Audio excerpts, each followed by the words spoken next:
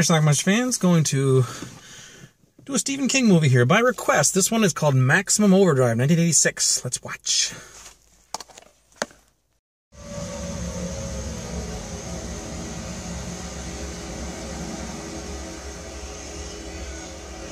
On June 19, 1987, at 9:47 a.m., the Earth passed in the extraordinary diffuse tail of Rias M, a rogue comet.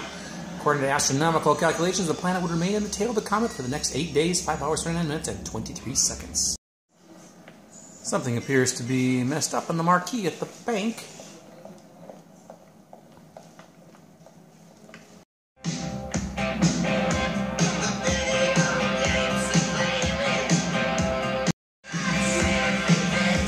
Local drawbridge is operating by itself.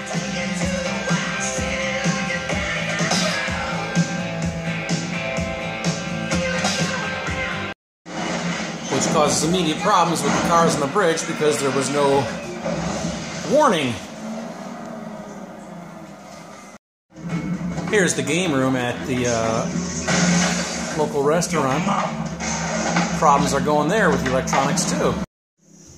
Gas pumps are causing people problems too.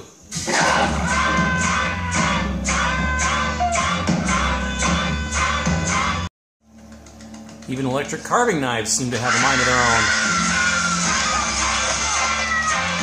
There's Emilio Estevez. Remember the guy in the arcade game room?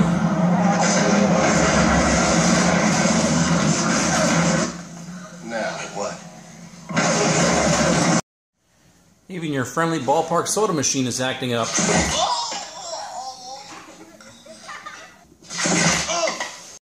Can't trust the local steamroller either.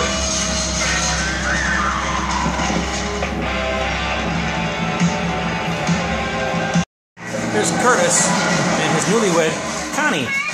That's Lisa Simpson, the actress Yeardley Smith. Machines apparently operating by themselves or under the direction of some agency we don't understand are going on a homicidal rampage. It doesn't take long for the streets and homes to be littered with bodies. Add one more.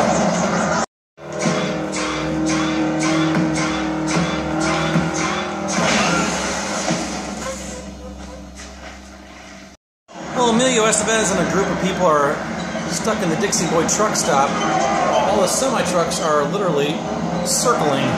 Curtis and Connie get into an accident.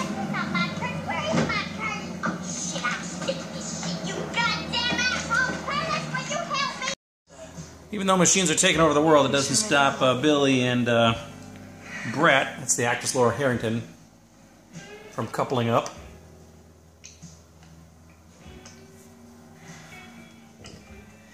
About this place. Billy has a plan. Haven. Now it's an island about 6 miles off the coast. And there aren't any motor vehicles allowed in the place. None whatsoever. None? Mm-mm. Well, So Billy and Curtis are heading out on a rescue mission. you ready? Let's do it.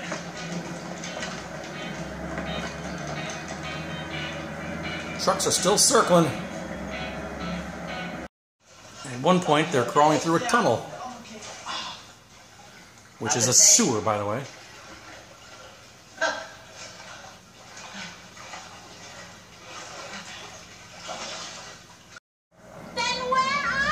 Anyway, I believe they were going after Deke.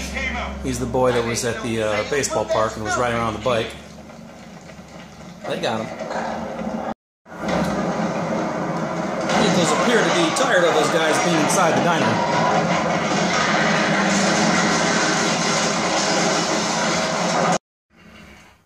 And now they got guns.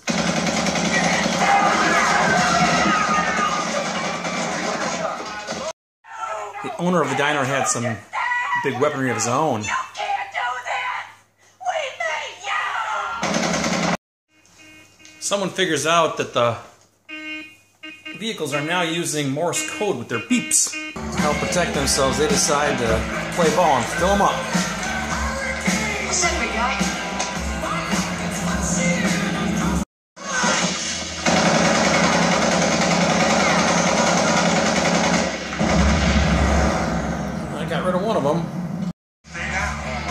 course, they all sneak through those tunnels and end up across the street.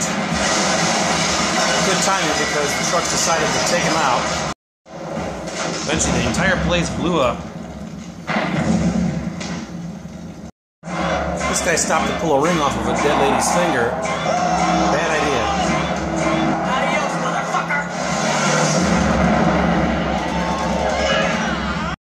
I know. Our heroes hop a sailboat and head for an island. A few days after, a large UFO was destroyed in space by a Russian, quote, weather satellite.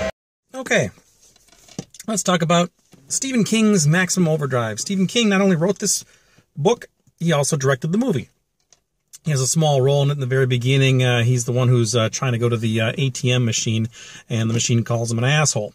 This is a movie that I saw when I was a kid. I had it taped on a beta tape, and I'll be totally honest with you, I never really cared for it all that much, and I can say the same today after I haven't seen it in a very long time, but I always remembered not liking it all that well, and I never really went back to revisit it much because of that, and now I know why, because I still don't really care for this movie. I think what bothers me the most is that there's just too many inconsistencies in it. For one thing, I mean, we have these trucks and all these other mechanical devices that are going crazy, having a mind of their own and killing people, yet there are also like Curtis and his wife, played by the chick Yeardley Smith, who plays Lisa Simpson on The Simpsons, voices anyway.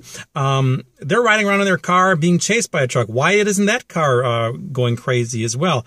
And I mean, there's just too many electronics in the world, and not all of it is going crazy, just some of it. So I don't know, I just don't like the inconsistency there. Just thought that was a little strange. So, but anyway, the film itself, other than that, I mean, there's a few gore scenes, not a lot. Apparently, I was reminded of recently that there is a kid whose head got squished. I'm guessing it's that steamroller scene at the beginning. We did see the kid get squished. We didn't see his head completely crushed though. But apparently there was a scene shot that was done with that, which has never seen the light of day. We're not sure why.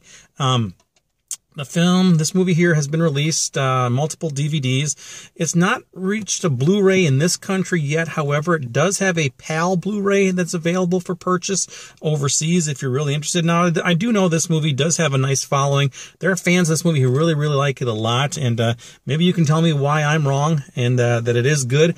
I just didn't really care for it. I do like Emilio Estevez. I always liked him. Incidentally, the guy in there who played Brad, I think was his name. Brad. Leon Rippey. He's the guy at the end, near the end of the movie, who got crushed by that toy semi truck when he stole the girl's diamond ring. He played Bob Olinger, who gets shot by Billy the Kid in the movie Young Guns 2, which featured Emilio Estevez, of course, as Billy the Kid. So they worked together a couple of times. So anyway, just a little tidbit there. Anyway, check this movie out if you're interested. Maximum Overdrive. I'm guessing pretty much everybody who is watching this review has seen this movie already. Let me know what you think about it and tell me why I'm wrong. Tell me why I should like this movie, because I just didn't care for it much. So watch it. Bye.